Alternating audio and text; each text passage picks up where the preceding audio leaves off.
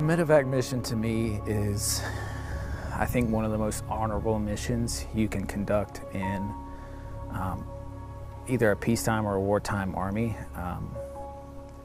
You're picking someone up on the worst day of their life and giving them hope that they're going to make it through that day. We're that beacon. You know, those guys on the ground, they don't have to worry how they're going to get back or, you know, where they're going to go, because once we show up, we take it from there and we bring them home. We are like the angels, the hope that people see on the battlefield whenever their comrades get wounded, injured. Probably one of the most rewarding things that I'll ever have the opportunity to do in the Army. This stuff, to me, is a huge responsibility more than anything. We're trusted. We're trusted by our best friends, our brothers and sisters, that we will be there for them, regardless of the situation, regardless of where we are, what time it is, when it is, what the conditions are. That when you call that 9 line up, you're going to see the Black Hawk with the Red Cross coming down to save you. I mean, obviously being here at Campbell at the 101st, like, there's just so much historical legacy. You know, and with this unit in particular, just the countless campaigns. I know since I've been in the Army, you know, you always hear about 101 Cab deploying, you know, to the fight in CENTCOM, whether it's Iraq or Afghanistan, and all the great things that they've done. So, you know, walking into this hangar, into this building, it's like you feel the weight of that history on you. You know, and you want to continue that legacy. So when I came here to Campbell, I was so excited to be, you know, here at the 101st, and certainly here with you know, Eagle Dust Off. I can't thank you all enough for coming out today and supporting our fallen heroes and their families. It's truly an honor to be in this brigade, and the way this whole team has come together the past 10 or 11 days has been truly phenomenal. You're looking at a 5.5-mile route. It's 9K. Each of the K markers has a memorial set up for one of our fallen soldiers. I ask that you are in silence during that time period.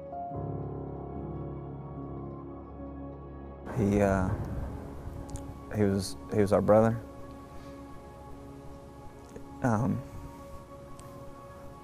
We actually progressed together in the aircraft, and I was new to medevac, and just learning hoist with him was really fun.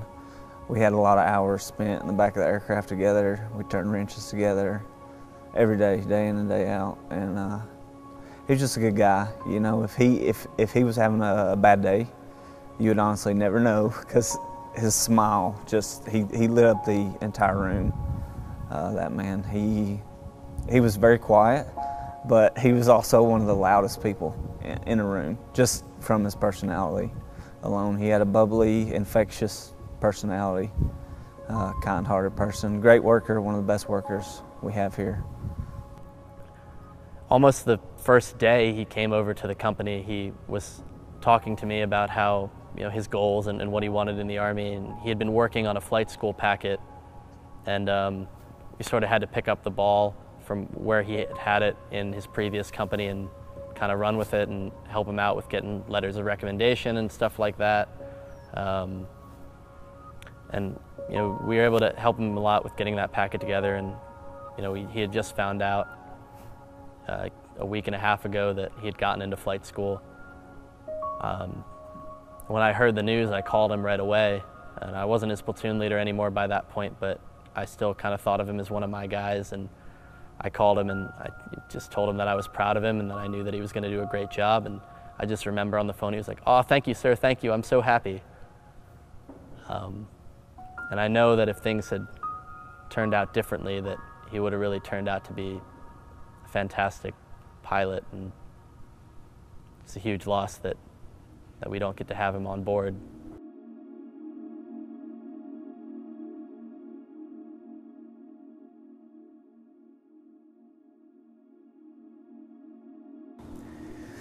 Sergeant Bolaños, wow, what a firecracker.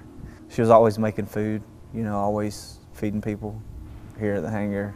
She was really proud of her culture, and we really embraced that. We really looked forward to that. Sergeant Bolaños and I both have a love for learning more about our family's heritage, and she brought that to work. She had that in her cooking, and I love that about her. Like, she believed in that, she believed in America, and I'm gonna miss that about her every day.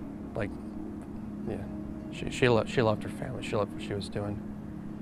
Very positive individual, very impactful, and she's that person. If you were having a bad day, you could come in and she'd be talking about some food she made or how she was making spam musubi for someone. So she's an awesome individual. When I first got to the unit was PFC Bolaños, and I was assigned to 2nd Platoon to be the new section leader. That platoon was coming out of Latvia together and came back to Germany, where I joined them. And they all knew each other really well. They were really tight. They just spent a lot of time in the field together. And I was sort of the new guy. Emily was always just so kind.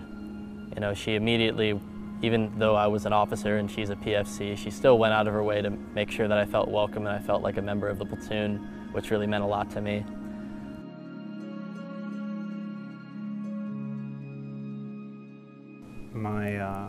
My man, Salinas, he was from day one an absolute goofball. He was all about it though. From the second he got here until, you know, the last night I saw him before he went out to fly, he wanted to be here and he wanted to fly. Salinas couldn't fit through a doorway.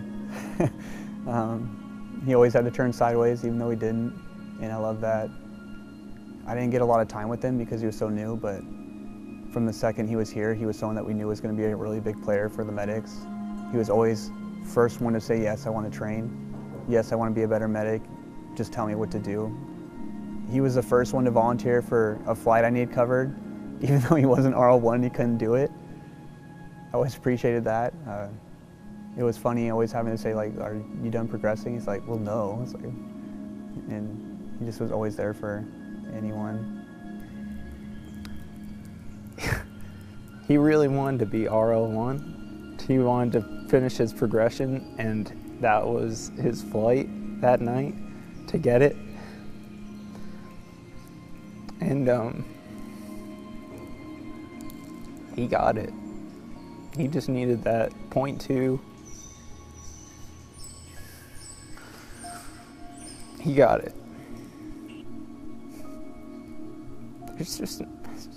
There's not going to be a lot of things we can do to fill in what he did for us. We're gonna think about him every day. And we all loved him. Every single person in 1st Platoon and every single person that met him.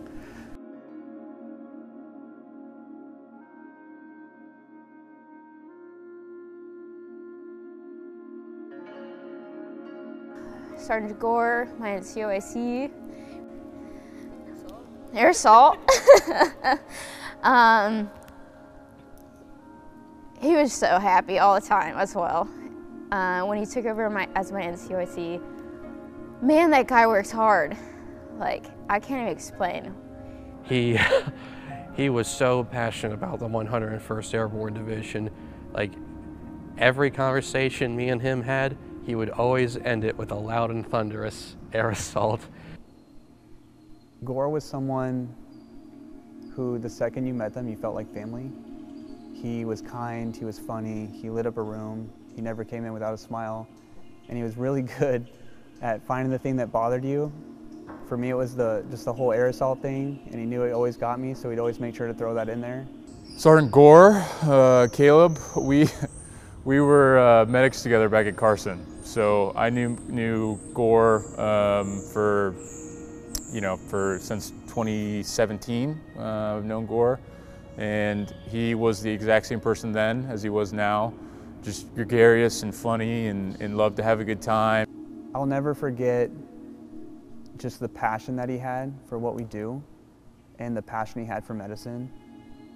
He was going to go to nursing school or PA school, whatever he could do to be better, he was going to do that. And it was really inspiring because I think it's something that we all have goals to do, but he was just making it happen so fast, and I always just loved that I could count on him to bring things back to normal, or not to normal, but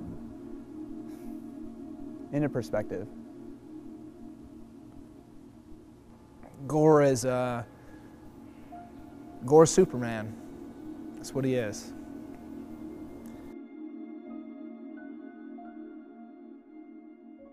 One of the strongest NCOs that I've ever had the pleasure of working with, and one of the best dudes all around. Just a great guy, Taylor Mitchell.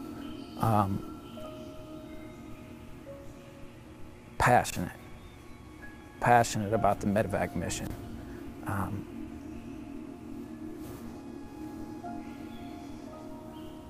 His passion was to train the people around him to possibly have the chance to save a life one day, because he knew the privilege that comes along with saving a life. Just hearing like my friends at other dust-off units or anything that knew him, he was exactly what you think of when you hear a flight medic. He was smart, he was athletic, he was amazing as a person in general, he was selfless, and he just had so much knowledge that you couldn't understand. Like you couldn't understand how someone could know so much and actually be able to keep it together. Training with him, you felt like you were in rare air. And it's a shame that I'll never get to see all his camping trinkets again and learn how to better my field craft and just spend time with just a great guy.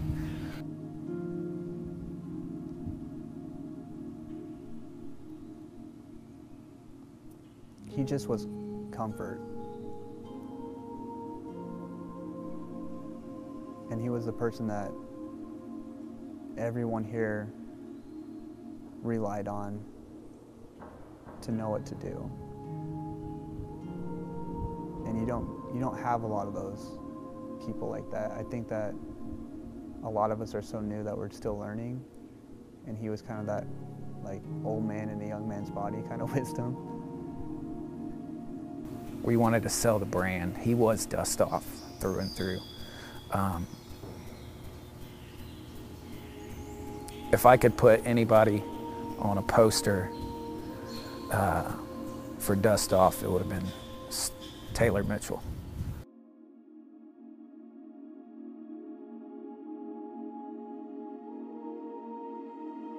Being around Jeff, it was very evident how selfless of a person he was. More often than not, when I think about Jeff, he was asking me what I needed, if there was anything that he could help me with, rather than the other way around. Every single time, without fail, every single time I left the office, Jeff Barnes asked me what he could do to help. And there's just not very many people that do that. I don't care what organization you work for. And, you know, I got my always pregnant. I got my little girls on the way, and Jeff and Aaron both pulled me aside multiple times and just gave me so many kernels of wisdom about how to be a good dad, how to be a good dad in the Army, and just, I think the biggest takeaway I had from both of them was that you got to enjoy every single second as it comes. And I think especially Jeff taught me that more than anything. And I'm so grateful for that. I know that Jeff had gone through some difficult things before coming here. And I think that experience could have caused him to like harden or be pessimistic or cynical or negative in his life, but he wasn't. Like, he was this guy that had this huge heart for other people. And I think that was the other thing that drew me to him, was he's this guy that would give his shirt off his back for anybody. And whether it was at work or outside of work, like he was the same. He was just super genuine. Knowing him such a short time is hard, it's difficult. But I still am like really grateful for the chance to get to know someone like him. Just a phenomenal human being through and through.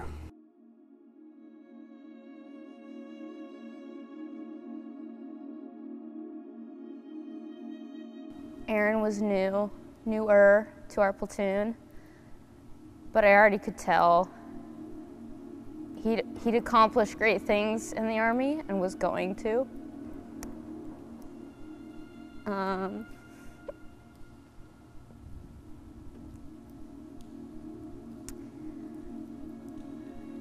He was, I mean, we only had one field exercise, but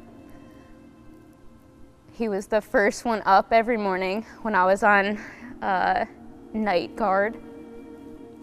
And we just sat, we'd talk every morning, just about life. And how eager he was and loved what he did.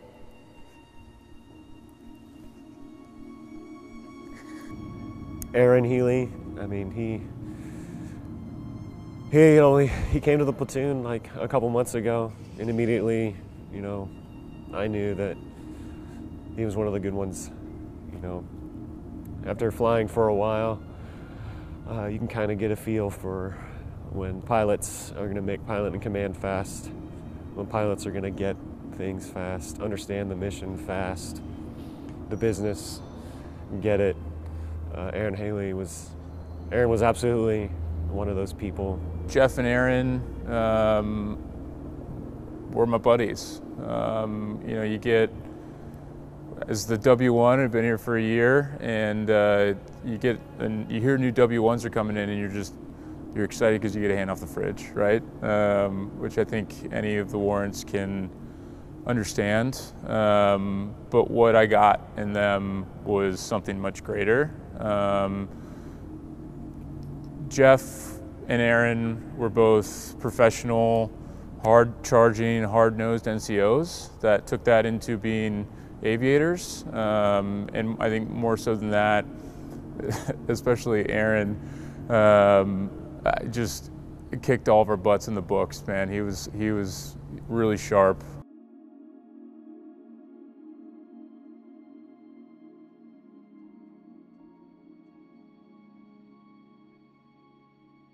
Rustin Smith. When I first got to the company, he was the first instructor pilot I spoke to.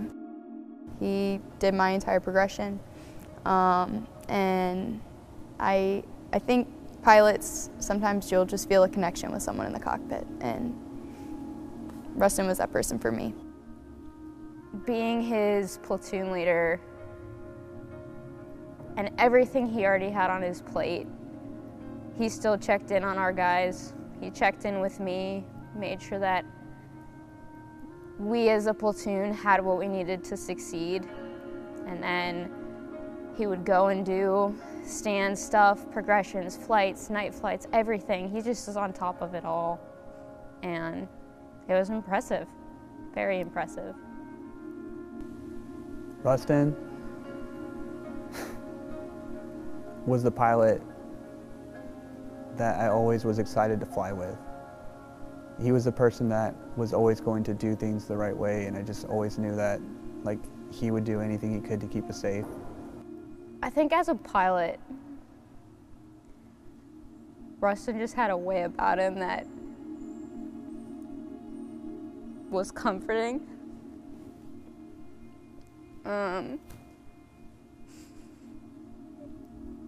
Some of my hardest flights were with him, just on a personal level. Flights that I was experiencing new things outside my comfort zone, and Rustin was just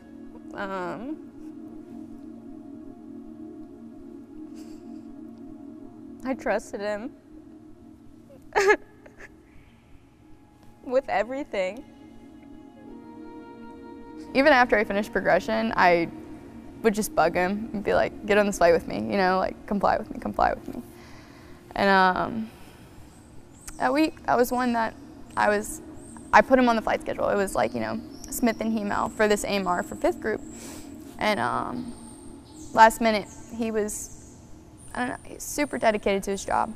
That's all there is to it. And he was like, no, I've got to finish this progression on Barnes and Healy. You know, as much as I want to do the fun flying, I've got to do this flight. And I was like, I understand that, you know.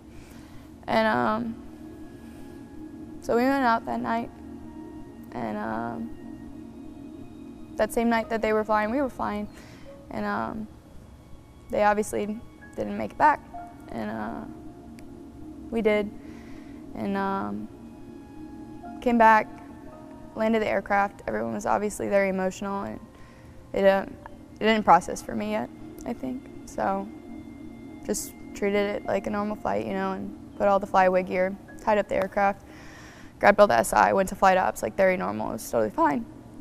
And then I went to put my flight gear away, and his wasn't in the locker.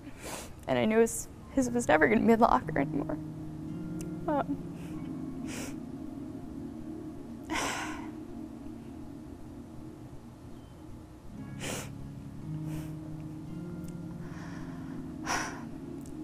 He was about to PCS down to Rucker to be an instructor pilot there. I had 4 weeks left here. It was, he was going to touch so many kids down at flight school. I feel like flight school taught me all the basics, you know? Rustin taught me how to fly. That's all there is to it.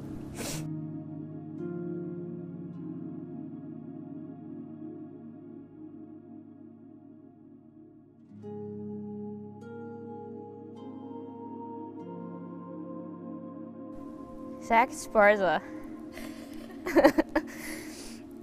I'm sure everyone's going to talk about him, just his personality. And always smiling, always excited. For me, the thing that stood out, again, like we talked about before, the passion and love of medevac. And checking in on all of us. I mean, almost daily, weekly, he'd come in, just got checking on my Juliets. The amount he cared was just immense.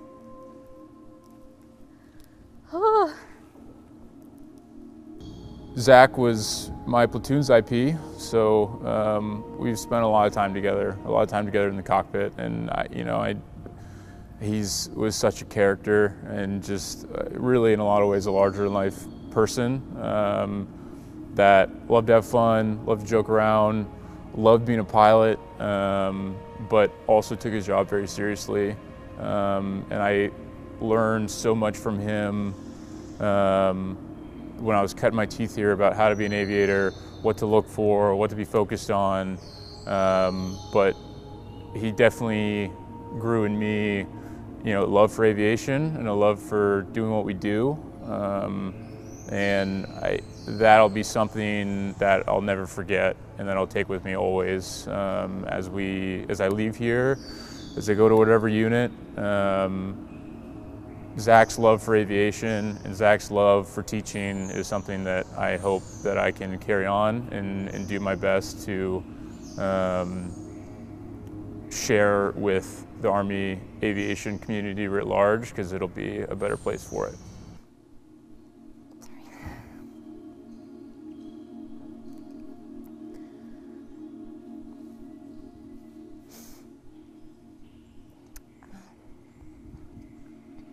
He was one of the closest people in the company I was probably with. When I think aviation or all things medevac, like Zach embodied medevac. If he wasn't talking about medevac, he was talking about his private plane. He was all things aviation. But you know, even if we weren't flying, or even if we're in the field environment, he was always, hey, coming up to me, and he was, you know, at the platoon level, and he would say, hey, I want to get a class together. I want to sit down. I want to bring people in. I want to teach them this or teach them that. And he was always one step ahead. I was thinking about him this morning, you know, and like he had really just lived life like to the fullest. When he was at work, he was 100% at work and just poured himself into this job. Every time I've flown with him in the cockpit, it was no matter what kind of flight or what was happening in the day, despite, you know, the stress of work going on or the tasks at hand, he would just look at me and he would hold out his fist and he would just be, you know, waiting for a fist bump. And so I just remember the first time he did it, I was like, oh, this is, you know, this is kind of cool. And he would look at me and he'd say, you know, like, hey, it's a good day. We're gonna fly today. So.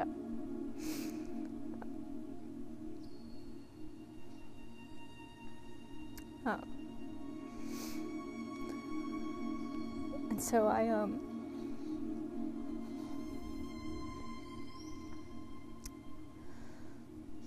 he was a really big like mentor for me, and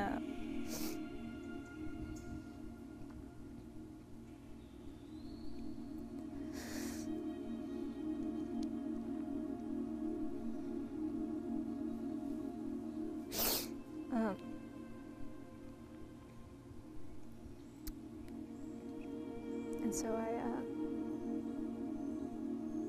I always wanted to be on top of my game whenever I flew with him. You know, always be prepared, and because I wanted to rise to that bar that I felt like he had set for me.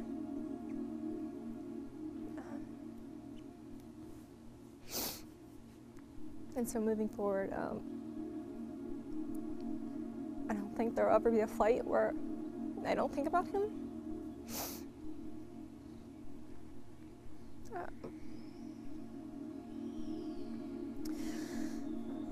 And I want to do well for him.